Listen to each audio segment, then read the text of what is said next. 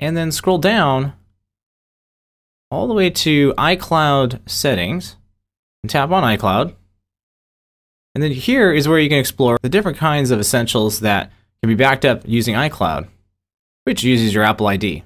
iCloud Drive is something new introduced into iOS 8 that allows your iPhone to back up crucial data and files from apps and set an iCloud, and then allows you to be able to access those in other devices. So it's an easy, seamless transition to when you're using something like an iPad or an iMac after you've been using your phone. Photos is great. Take a photo on your iPhone, it's backed up to iCloud, and same with video, actually introduced into iCloud Drive. Now, mail is off for me because I don't use mail with iCloud because I already have an email address. This will be the case for just about anybody. Apple does offer a free email at iCloud.com if you don't already have an email. However, if you have some of the popular ones like Gmail, Yahoo, Hotmail, or AOL, might as well go ahead and set that up. We discuss how to set up an email in other tutorials in this course, so go ahead and leave that off if you don't feel like you want another email address. So contacts, leave that definitely because, well, you know, if you ever lose your phone, that's happened to some folks in the past, and sometimes those contacts can go with it. But through the power of iCloud, it's backed up remotely. So if you lost your phone, you could easily get another phone and plug that iCloud account into it, and then your contacts are restored in a snap.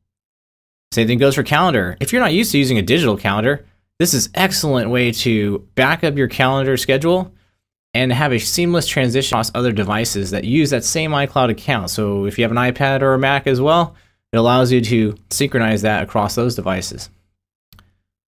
Reminders. Reminders are great because you can have a to-do list. So if you want to make it so that you can have a to-do and back that up and be able to access that on another device, reminders are the way to go for that. Excellent thing about reminders is you can also do geolocation reminders, which is really amazing. Check out the reminders tutorial in this course as well.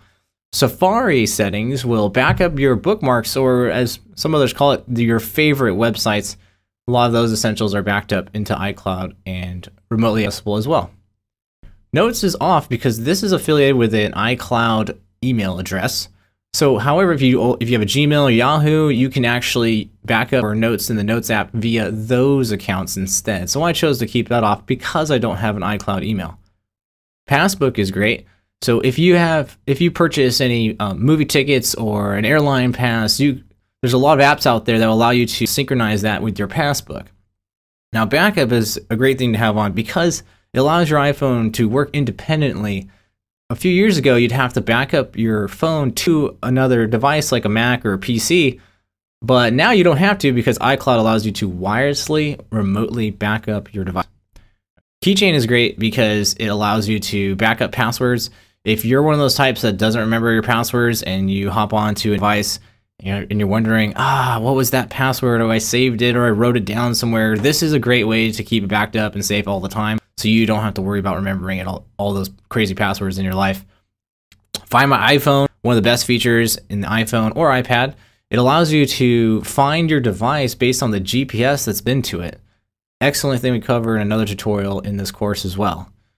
So check that out, definitely. My location, folks. And you can see iCloud is amazing.